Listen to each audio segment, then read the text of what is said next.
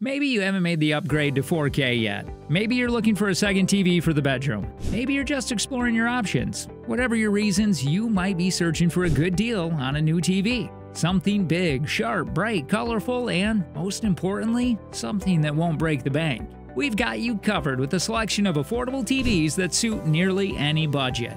For more information and updated prices, check the links in the description box below. Also, the products in this video are not arranged in any particular order, so be sure to watch till the end. Now, let's get started. First up, we present to you the Vizio 50-inch M-Series Quantum X TV. This set is one of the best inexpensive gaming TVs available, offering features that other cheap TVs like the Hisense U6H lack.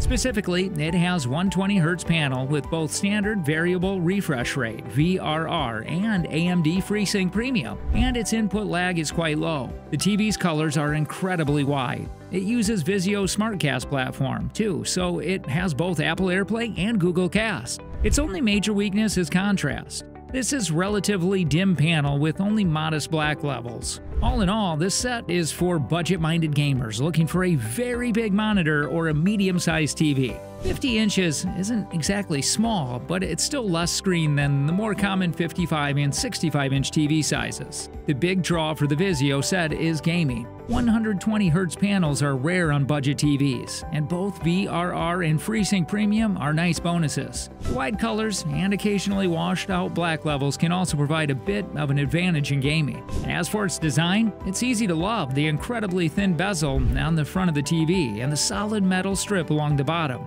But it's a bit chunky compared to a similar sized TVs. At 26 pounds, it's relatively light, but wall mounting it higher than your shoulders is going to take a bit of effort given the bulkiness of the screen. Even then, the TV will jut out over 3 inches from the wall, which is more than other QLED TVs. Its full measurements without a stand are 43.81 by 25.48 by 3.41 inches. Thankfully, the TV uses a standard 200mm by 200mm VESA mount, so it should be compatible with most cheap mounts out there. Next up is the Amazon Fire TV Omni. Amazon's Fire TV platform drives some of our favorite media streamers. From an aesthetic standpoint, Amazon doesn't try to do much out of the ordinary with the Omni TV. The 43, 50, and 55-inch models have a black bezel around all sides and a black U-shaped feet supporting the TV near the outer edges, while the 65 and 75-inch variants have a silver bezel along the bottom and silver feet. All models have a built-in microphone for Alexa located at the bottom of the screen. It'll light up when it hears the wake word. For most folks, that's Alexa, and you can talk to it just like any other Echo devices. Spin the TV around to the back and you're going to find a decent amount of ports to pick from. There are 3 regular HDMI 2.0 A ports and 1 HDMI 2.1 E ARC port that you can use to connect a soundbar. Obviously, having more HDMI 2.1 ports would be better, but it doesn't matter much considering this is only a 60Hz television. Features are a bit of a mixed bag for the Amazon Omni TV. On one hand, it's of tremendous value getting a smart TV with Alexa voice recognition for its pittance. But on the other, you do miss out on a number of niceties like Dolby Vision. That said, while colors and peak luminance push well above their weight here, contrast isn't the TV's best strength. On gray screens, it's easy to see where there are uniformity issues with the Omni TV's direct backlight with some patches of LEDs shining brighter than others. This can make poor black levels when you're watching a night or space scene. You could, of course, fix this by adding on a soundbar that's capable of accepting Dolby Atmos signal and an external device like Apple TV 4K or Xbox Series X. Otherwise, however, you'll have to stick with Dolby Digital Plus 7.1 sound instead of a 7.1.2 soundbar. That said, Amazon does have one trick up its sleeve to help make the situation a little better for fledgling home audio enthusiasts. It allows you to use Amazon Echo device as a surround sound speaker.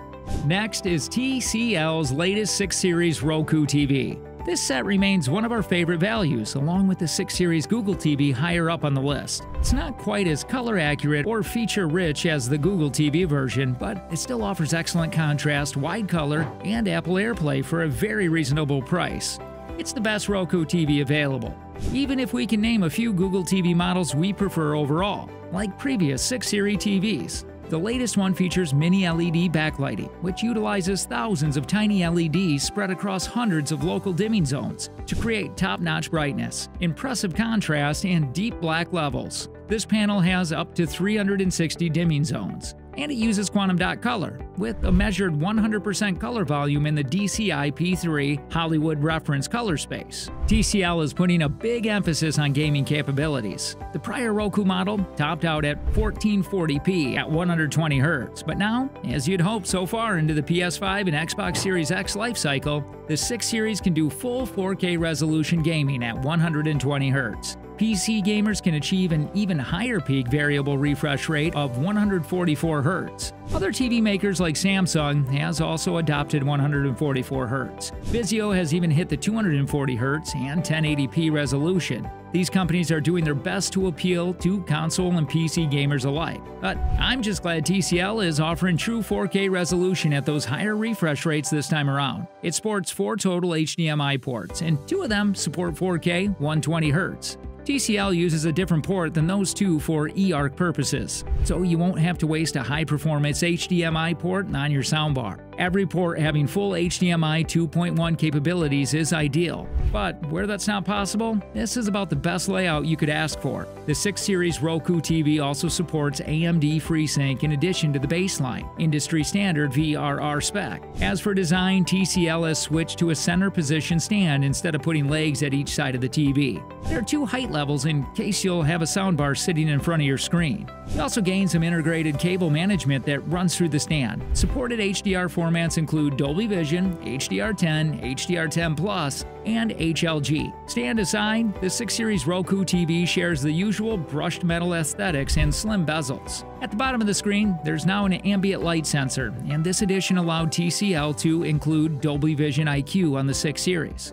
When activated, HDR brightness should be optimized for your specific viewing conditions. The built-in voice microphones from the Google TV 6 Series aren't present on the new Roku model, but you can still use the included remote for voice commands. All in all, the Roku TV platform is appealing for its simplicity. It doesn't try to do a lot outside of just loading and playing content. It doesn't include a voice assistant or a comprehensive home screen that controls smart devices either, just apps and basic voice search capabilities, and Apple AirPlay, strong contrast, and a lower price than the equivalent TCL and Hisense Google TVs, and you have a worthy contender. If you want lots of features and fairly strong picture quality, we say check out the Hisense U6H. The sweet spot for excellent picture quality at an affordable price has hovered around $1,000 for 65-inch models for a few years. TVs below that price often force you to deal with significant compromises. The Hisense U6H certainly doesn't offer top-of-the-line picture quality, but the compromise it makes are the most reasonable I've seen yet. This TV has fantastic color, covering almost all of the DCI P3 digital cinema color space with solid accuracy out of the box. It also offers tons of features because of its Google TV interface. You get far-field microphones for hands-free Google Assistants, as well as support for Apple AirPlay and Google Cast. Its biggest drawback is the mediocre contrast, but it still performs better here than other TVs in its price range. Its quantum dot full-array display delivers terrific contrast and rich, accurate color production, among the best in the price range. Its built-in Google TV software is a great pick for everyday streaming, and there's also a surprising amount of gaming-friendly features here for the money. The U6H is not without some blemishes.